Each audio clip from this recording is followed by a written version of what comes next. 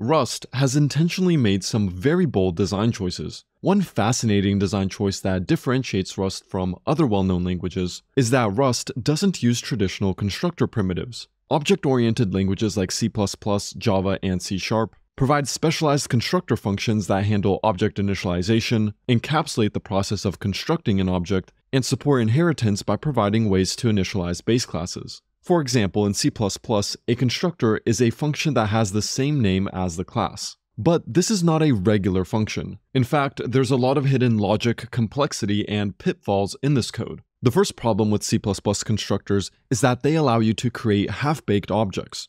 If we keep the constructor and passed-in arguments exactly the same, but forget to initialize the age field with the passed-in value, C++ will still create an instance of person, but age will now contain indeterminate values, which can lead to undefined behavior. Not good. The second problem with C++ constructors is that error handling is a nightmare to deal with. Notice that this function doesn't specify a return type. This is because C++ implicitly returns a pointer to the newly created person object after the constructor finishes executing. We cannot specify that the return type should be some type of optional or result type. Instead, we're forced to use unintuitive error handling approaches such as throwing exceptions, which is far from ideal because we're introducing a hidden failure mode that every caller has to remember to handle. The third problem with C++ constructors is that when inheritance is involved, it becomes dangerously easy to accidentally introduce bugs. For example, let's say we updated the person class by adding a virtual function called introduce. Virtual functions in C++ are functions that can be overridden in derived classes. Then we'll create an employee class which inherits from person, overrides the introduce function, and calls introduce in its constructor. We've just unintentionally introduced a bug. You might expect that calling introduce in employee's constructor would call the employee implementation of introduce. But that's not the case. Because the employee instance isn't fully initialized before the constructor finishes executing, C++ will actually call the introduce implementation in the person base class. As you can see, not knowing the nuances of how C++ constructors work can lead to unexpected behavior without any warnings. So those are only a few obvious pitfalls with traditional OOP constructors. And there are plenty of others I haven't mentioned. In contrast, Rust's approach to both object creation and inheritance is very different.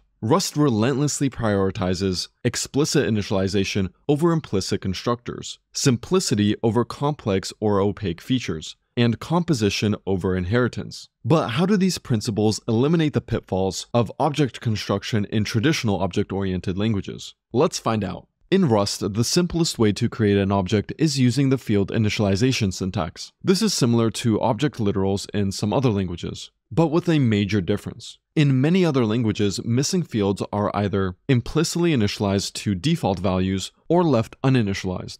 In contrast, when you create an object in Rust, you must explicitly initialize all the fields. This strict requirement is a core safety feature of Rust. It eliminates the risk of unexpected behavior and hard to track down memory bugs. For more flexibility, you can also move this field initialization logic into an associated function called new. This approach provides similar encapsulation benefits to traditional constructors without any hidden logic or added complexity. You can still perform custom initialization logic, validation, or resource acquisition, much like you would in a traditional constructor. You can also make your fields private so that they can only be accessed through functions defined on your object. But the beautiful thing about Rust is that this function isn't special in any way. It's just a regular function. Naming it new is simply a convention, but you're free to call it whatever you'd like. You can also have multiple constructor functions if needed. And because this is a regular function, error handling becomes very straightforward. You can simply return a result type, which will force callers to handle the error case.